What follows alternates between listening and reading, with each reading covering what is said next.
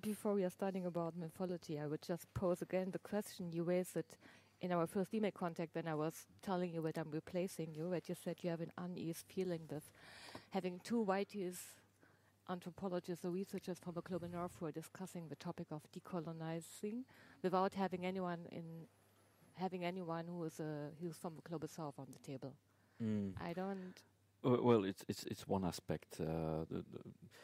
Maybe we should start by saying what we mean by decolonizing. But it's a term I don't really use in a kind of Walter Mignolo way. Decolonize, I would prefer, because it means that there's a colonization, that you can undo it or cut yourself away from it, which I don't think is the case. So I'd rather stick to the post-colonial in the sense that the post incorporates the past and takes that with it.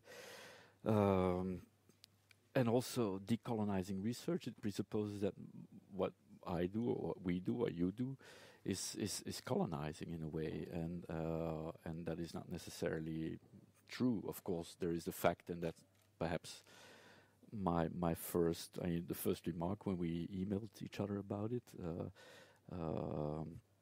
The fact that a girl from Berlin and a boy from Belgium sit here to discuss decolonizing research is, of course, not meaningless, I don't think. And so there's a whole thing about knowledge production, and if you look around in the room, I mean, most of the people sitting here are not from the places that we talk about, and so on. So there's that. There's economically, politically, all of that. But I don't. When I would think about that issue of colonizing, decolonizing, and so on, I would put it elsewhere. I would say, it's about. For me personally, of course, and there's also a personal history. I'm Belgian. You work. We share a Congo experience. I don't know, and I'm going to ask you later on why it is you ended up with Congo. For me, it also comes from a colonial history. As a Belgian, it was almost. It was almost pre-written that I would go to. I wanted to work in Indonesia to start. You said you didn't want to You said you didn't want to work in Congo.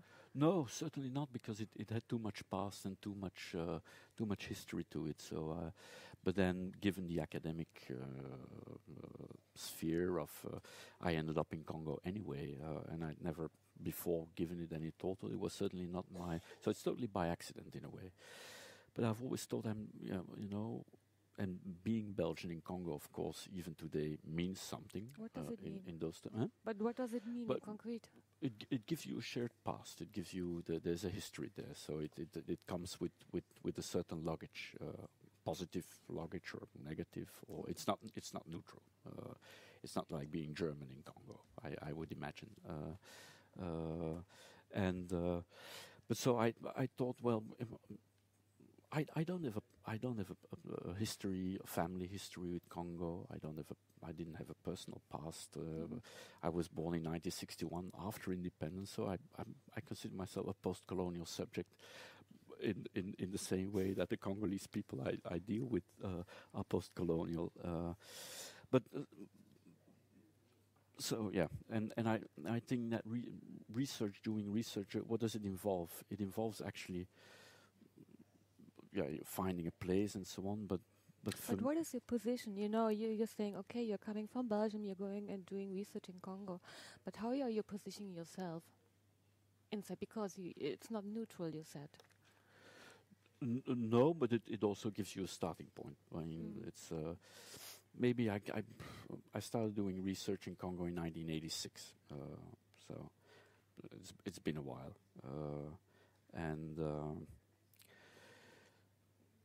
And so the thing is, to get a place. But I think what is very important is maybe I come from a generation. Why I wanted to become an anthropologist is maybe the question. It was certainly still in search of an alternative world to the world I grew up in, and that's certainly what pushed me to an elsewhere. I think by now I've come full circle and back home in the early. I spent 2 years in a village on the Congo-Angola border, and with a very romantic idea of what anthropology would be or what it had to be, and being Congolese amongst Congolese and so on. Of course, it's insanity. It doesn't exist. And so I've come full circle to that. I moved back to Belgium. I have a life there and so on. And what interests me much more today is not an alternative, not the difference, but what ties us together. And so it's about a human encounter. It's about other people and that I can deal with on a human level and intersubjective level. And I want to be part of that encounter, and I want to talk about it as well as I can. So I think for me, decolonizing means how can you invent a language to talk about that encounter, or to describe the reality that you yourself are inevitably also part of. But if you're talking about the language, I would come back to the encounter itself. How do you encounter your research field? How do you deal with the people you are writing about it? How do you deal with them? I'm going to ask you first. I was asking you. Yeah. So, like I deal with people here. People are people. No, because everywhere. You were saying to me before you're already living in Congo and you're living in Belgium. You're going back and forth, and I was just like, is it just like you're living there and you're observing, or? But well, over time, of course, the issues change. It's not about finding a place. I do have a life. I do have friends. I do have a social life, or in Congo, and part of that spills over to my life in Belgium, and vice versa. So there's not much of a lot of the people also live global lives and move between places and move between Brussels and Kinshasa, for example. So that difference is no longer there. And with time, last time there was Vergara here, the photographer, who speaks about his methodology of rephotography and revisiting the same places. And it's true that I think it's that's why I would never work anywhere else. Over time, you grow with a place, and you also acquire a position with that place, friends, people I dislike, all kinds of situations. And the question of acquiring a place doesn't pose itself. It's not something that I think about today. No, well, but let's take it about, like, I saw last time your documentary on Cemetery State, and we have all this protagonist, and you were talking about before. How did you approach? What did they think about that you're doing a movie, a documentary about there? I don't know what they think about it, but. But how did you negotiate with them? How did they accept to have you making a movie on their life on the cemetery? Well, before making a movie, of course, I spent a lot of time with these people years before, so it was not as if it just happened. It came. But then, as it usually goes, people didn't really necessarily understand what that movie would be about. They thought it was going to be about a cemetery. It's only in the process that they started realizing it was also about themselves and about their own lives, which I think what they thought was a pleasant discovery, because all of a sudden it became also their project. And I think in the end result, they were very happy to see themselves on the screen, and so that's what I mean with language. In this case, a language that I narratively or filmically invent, or I make a representation, which these people participate. But it's about making lives and livelihoods visible that otherwise people wouldn't necessarily know about or see. I think the protagonists in that film were very happy to be seen. It gave them a sense of pride also to participate in that. So that was not the problem at all. Did they criticize it? Did someone criticize it? You showed it to them, you said, yes? You showed it afterward in a private screening. Did someone criticize it, or we were all kind of happy? But depending on the context, audience receptions are different everywhere. Depending on when I show it in Congo, when I show it in Brussels, or here, or in the States, so people respond to it differently. The most negative reactions I got from African audiences outside of Congo, not European ones, not Congolese ones, but Nigerian ones, for example. What did they say? Who were rather shocked by the way in which funerals unfolded. Said this can't be African, and we don't treat our dead like that, and so on. So that depends. The audience reception, but it's something that I don't know whether you have to deal with that necessarily. It's I try to be as true as I can to whatever it is I experience and want to talk about, and I think very often, like in the film, it's not only my own questioning or my own amazement or at how these things unfold or what that space means. It's also the city itself, and people talk about the way in which death is treated in that context. So, and it's about finding a language together to express that. And I just, before coming here, I was reading this book by Robert Hughes, the art critic, and the Shock of the New. It was a famous BBC documentary series, and he writes about the First World War, saying during the First World War the language was broken. It no longer could carry the meanings that to convey the world as it was, and language all of a sudden became something else. And I think a situation like Kinshasa, not that it has gone through a war, but in a way, city life is also its own daily warfare in a way, and that city life, that urban life, changes experience and changes the language that goes with it. And so people are constantly in the process of making new languages for their actual experiences, and I think it's my role. If you talk about decolonizing, of course, we write, you and I write, we film. All of these are colonizing tools. They order reality in a certain way, and they impose a certain order onto whatever it is you encounter.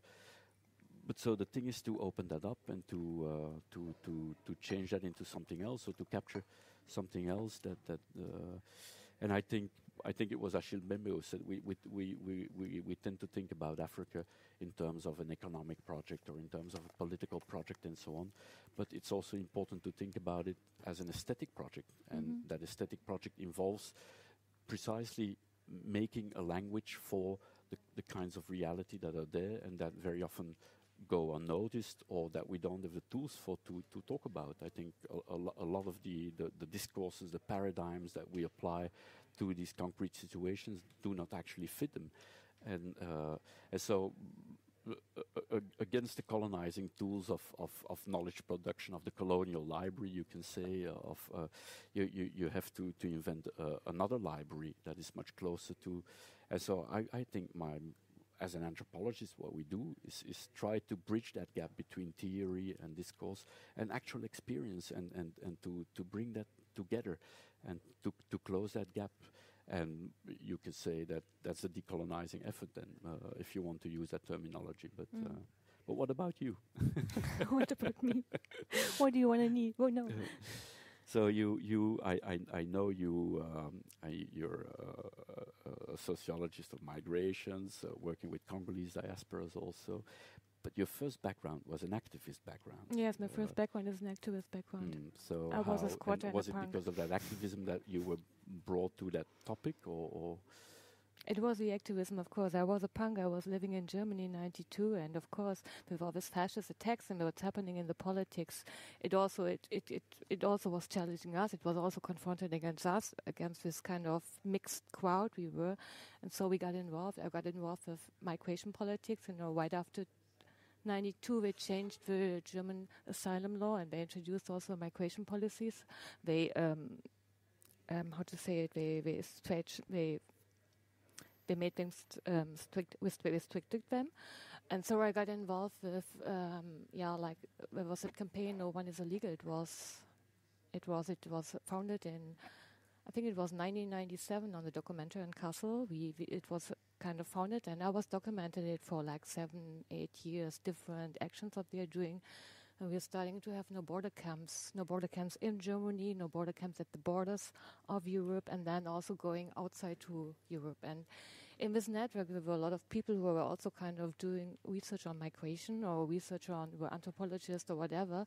And so we decided to, or we tried to, I don't know if we made it, just like to use research also as an activist tool.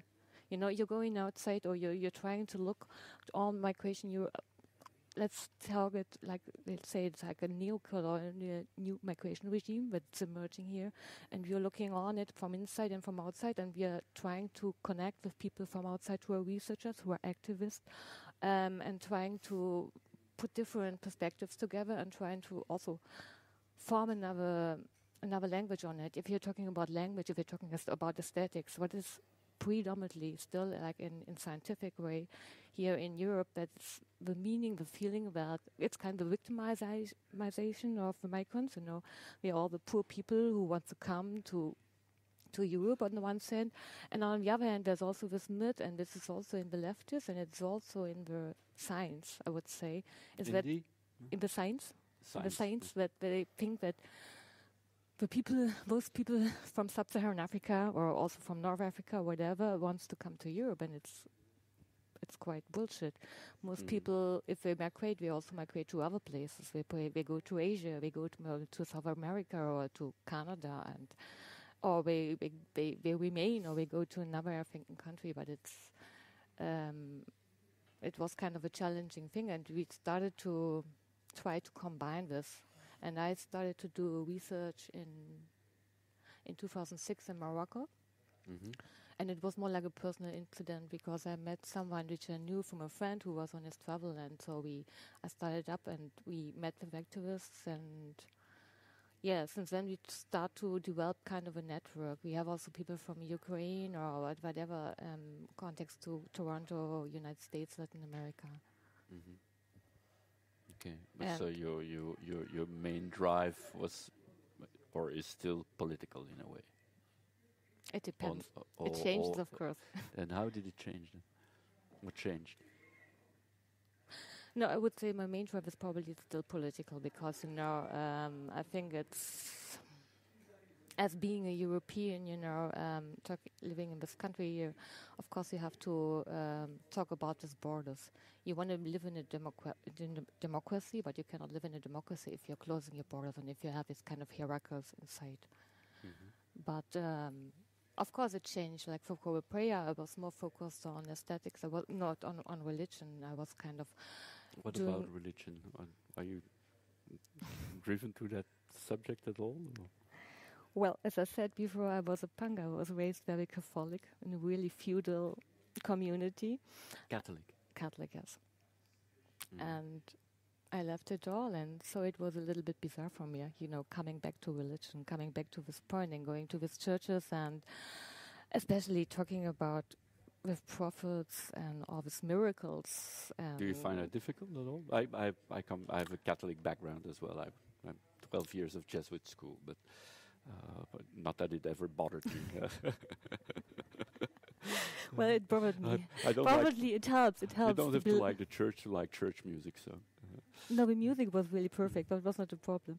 It was more like it. Of course, it strikes me because when someone is telling me yes, and I had this miracle, and I'm now a prophet, and of course, at first you're struck, but it also is. You have to question yourself. What is your reality? Why do you think it's weird? Why do you believe that it's kind of a thing you don't have to do? This is not real. Well, sorry, I don't. Why do you believe this is a thing which is not real?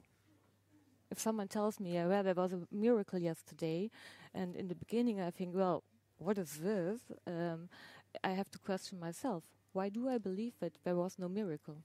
Mm. It's also kind of a westernizing myth of secularization, and there's just the world we see as a world. But somehow you're drawn to the topic, and you chose to work on it. Yes. For some reason, I guess.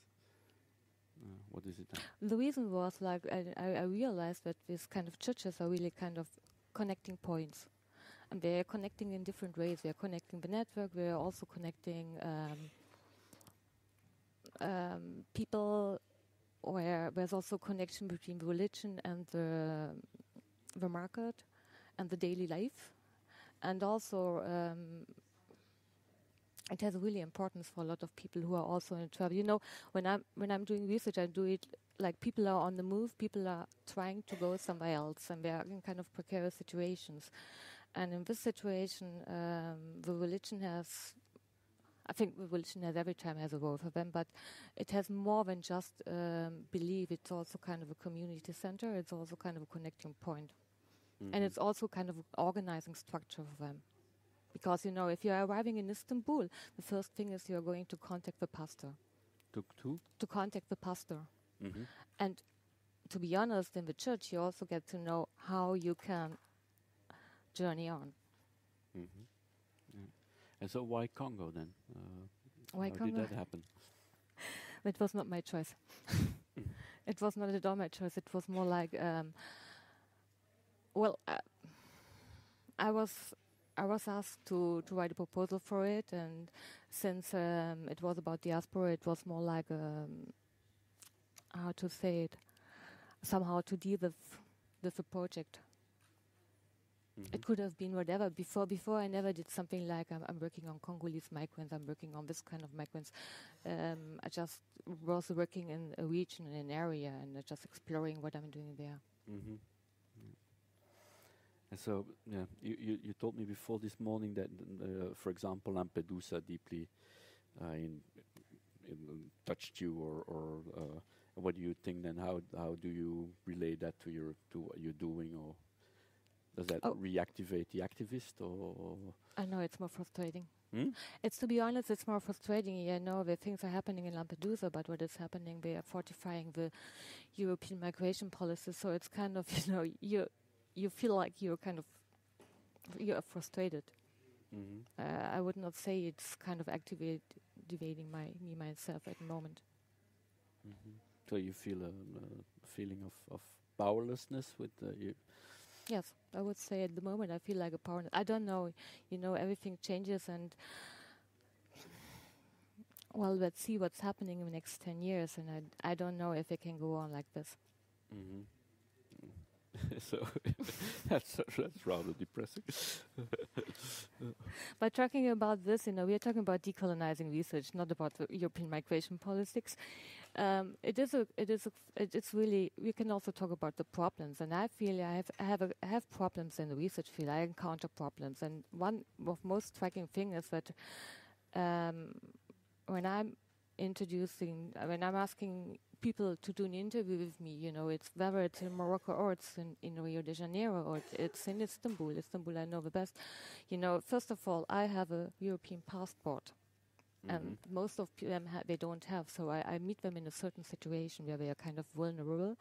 You know, I can just buy a ticket, which is 300 euros.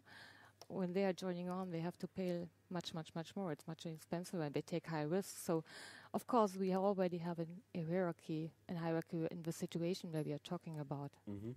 And that creates also other information. I don't know how it is for you, but people are telling, you know, that they are also by first is every time, why should I tell you anything about me? What is the interest and what is my output?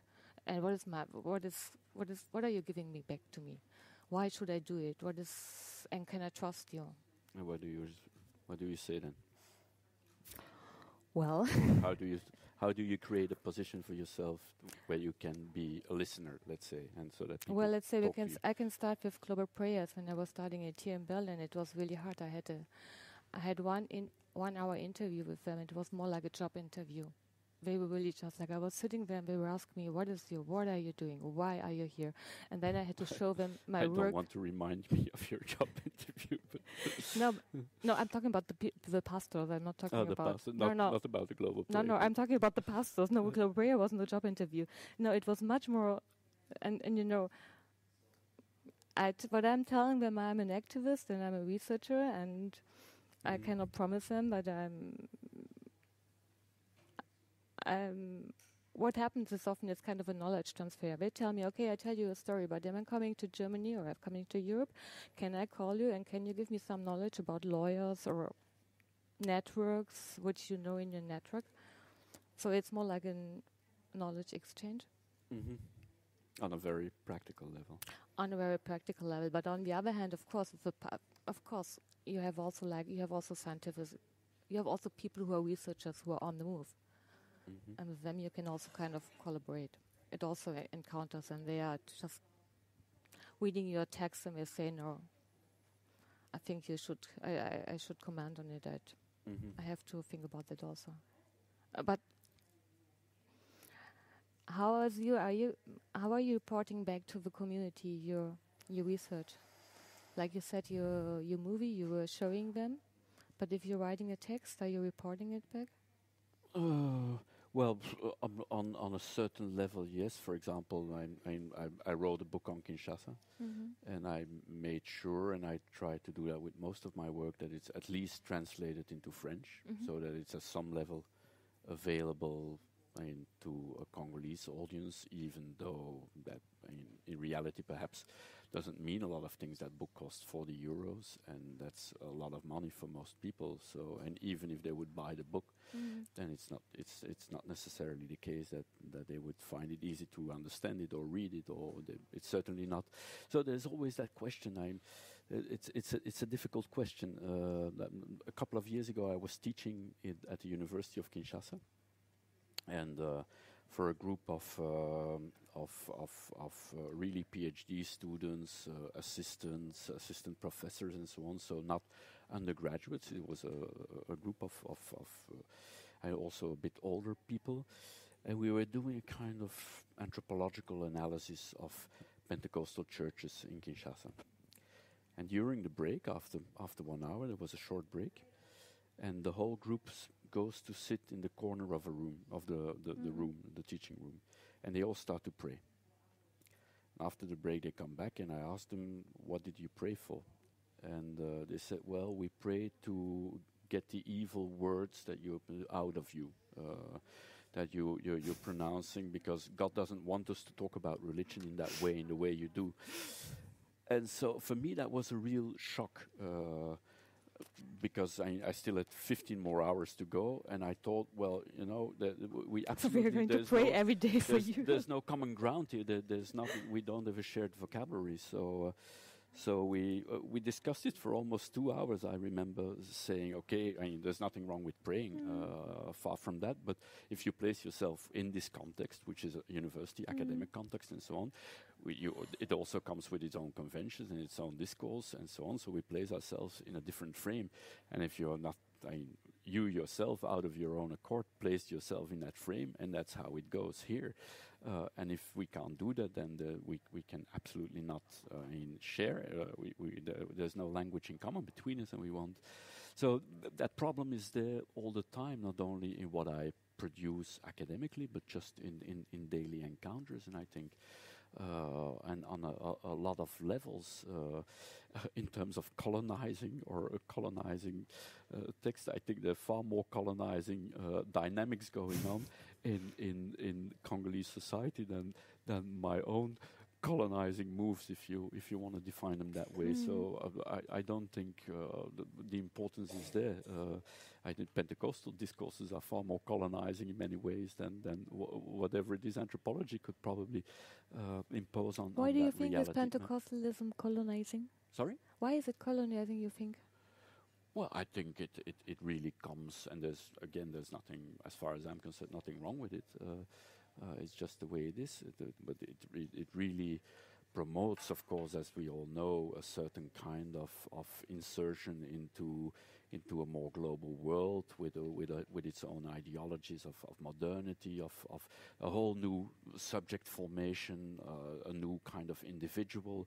It has interfered in the past 20 years in far deeper ways than in what, for example, kinship means, and how it restructures and redefines the landscape of kinship, and what it does to families, and so far more, I think, and far better than 50 years of Catholic and Protestant missionization before. So in that sense, there's a deeply colonizing move in it, but one that is auto-generated and that is wanted, and even though I can see what it does to that society, or the kind of problems and that it creates also, but then It's not up to me to like it or dislike it. I No, don't no, have no. Definitely, but just like when you're talking to pastors or talking to religious people or to the Pentecostal people, which I did interviews with them, I was asking them, they are turning it around. They say it's a turnaround because the Catholics, they colonized us and we freed us from them. So that was the answer I accounted really often when I was answering why you're going now to this Pentecostal or to this revival church. And they said, yes, because we had been this kind of colonizing Catholic missions or the Belgian evangelical missions. And now we are taking our religion back to them.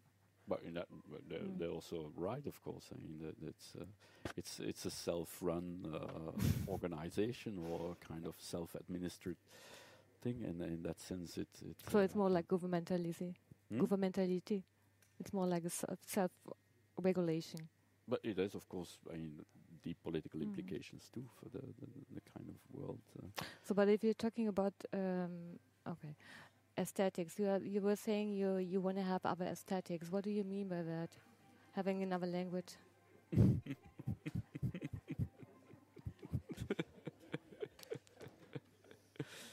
So it's probably a Ghanaian or a Nigerian movie starting on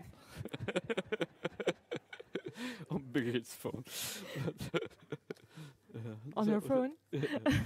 What's the question? What did you ask? Go on. No, you said something about No, you're talking all the time about having another language, you know. But yeah, because I think, for example, what I'm working on now in the city life. Of course, I mean, it also, yesterday I mentioned infrastructure. If you look at the infrastructure, that infrastructure or urban planning has, of course, deep political implications. It's about the whole, it's about geographies of inclusion, exclusion, who has a right to the city word, right, that whole discourse. And I think, but very often also the actual existence and livelihoods of people just on a very, I mean, common daily level remain unseen. It's as if they're put in a black box, and we call that black box the city or the slum or whatever, and that covers it. And a lot of things go on. So in that black box, and you need tools. An ethnographic imagination, a language, a discourse to cover that and to unwrap that and to open it up somehow. And and if you think of that urban life in the shadow, as it were, I mean, to refer to Jim Ferguson's book on the neoliberal world order and the shadows of that. And the kind of urban world that I work in is certainly in the shadow of that global world. It remains unseen, even though Kinshasa is a huge city. It's 10, 11, 12 million, nobody knows.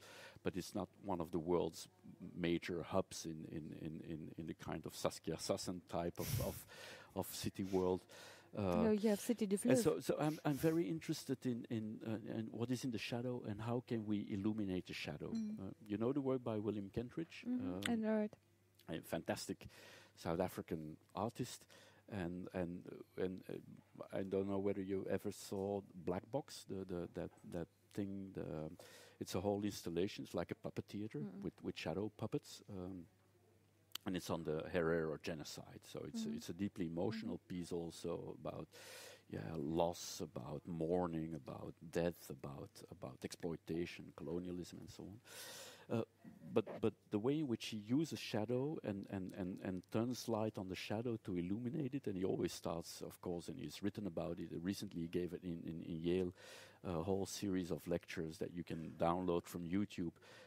And it's a whole theory of shadow, and he starts with Plato, of course, in the cave, but so there's something about the shadow. It's not empty. It is filled with content, and it's good to think with it because it tells us something about dimensionality, about how realities that we perceive are actually not what we perceive, but they shape-shift into something else, and so on.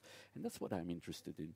How what we see is not what we see. How there's something And I'm not necessarily talking about an occult reality, but just simple things, daily activities and so on that go unperceived. And I find it my job to dig them up, as it were, or to capture them. And I don't have to do that alone. I can do it with Sammy, or I can do it with other people, whether they're Congolese or Belgian, it doesn't matter, or local artists or whatever, or just other people. And it becomes a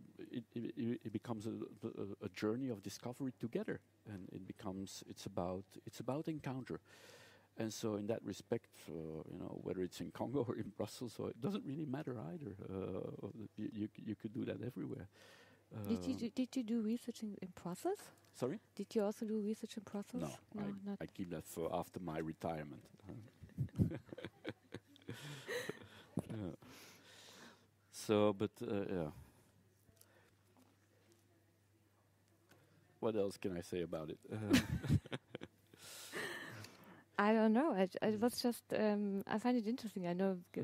And then it's about rhythm in a way. I mean, that language, to discover that language, to create that language. It's about not only scales where you put yourself to capture it in a middle ground, from above, from below, whatever. But it's also about specific rhythms and how and then the whole question becomes, and I think that's just methodologically that's a very important one. How do you rhythm a narrative? How do you build a narrative? And for example, between text and photograph, or in a film, how do you constitute what makes a film work as a narrative? Well, this is a normal question for every narrative. Sorry? But it's kind of Yeah, okay, normal question, but then it involves, it's only in doing it that I don't have much to say about it, but making a film, for example, really made me think hard about which image you put in, what does it convey, because one image can be read in all kinds of ways.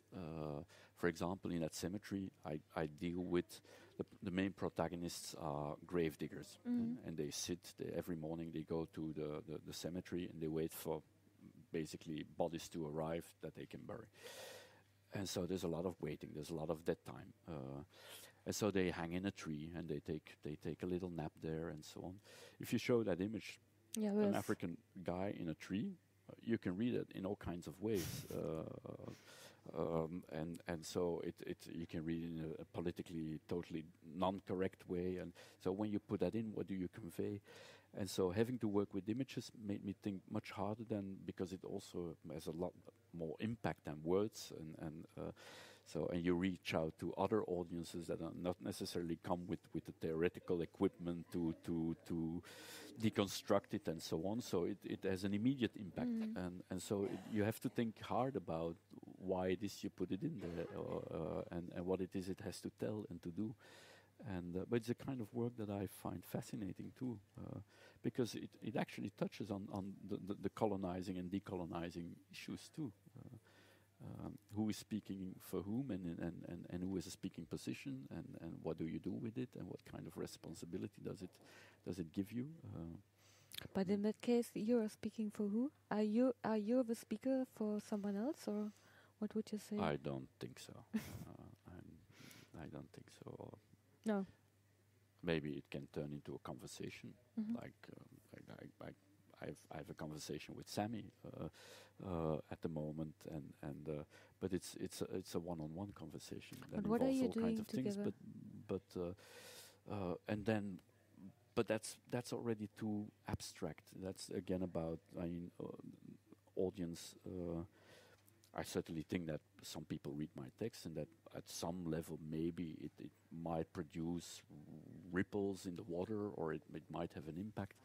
But okay, but that's not what makes me write. But you were saying in the morning, you were saying we need new formats. You're kind of like we are kind of in the prison of scientific rules and orders we are following. But it's also kind of a colonizing act. What? Science? No, yes, scientists, that we are remaining in this kind of order in the science, how we have to put the results to the audience.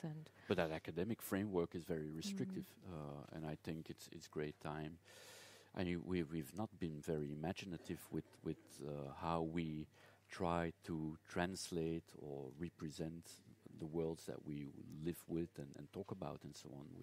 We actually being we've very conventional. Of course, there's a whole writing culture thing, and in the 19, but it didn't take us very far. There are far more imaginative ways to deal with all kinds of realities, and we haven't gone a long way. And of course, I mean, working within an academic structure, you're bound to a certain type of production and so on. And I think, well, you know, I'm a professor, and so if I can't do what it is I want to do, who can? I don't need an appointment anymore or so. And so I want to take advantage of that freedom in a way, even though and the university in the end always follows. In the beginning, they say, well, but this is not academic or this is not serious, and then when you make an exhibition or a film and then it wins a prize, and then they're the first to say, oh, you know, one of ours won a prize, and then it becomes all of a sudden important. So you can turn it around to some extent. But so, yeah, there is something very restrictive about that academic framework. But on the other hand, you can try to break it open. I think much more than we do. And I think in terms of activism, that's where my activism would be, to try to open up new grounds. No, I think this is a good point. I think you're right. We are really remaining in kind of orders how we have to present and to who we are presenting. And I think if you're talking about decolonizing or democratizing knowledge, I think it still remains too much in a kind of, well, of course, here we are in a cultural setting, but still it's too much in the scientific or in this kind of cultural institution, then it doesn't go out really. I don't know what's the view work, your film, it was shown in several festivals, I think. Or was it more like in Vietnam? Of course, I'm not a filmmaker either. So you know, let's be modest. And it was actually quite hard to get into that circuit.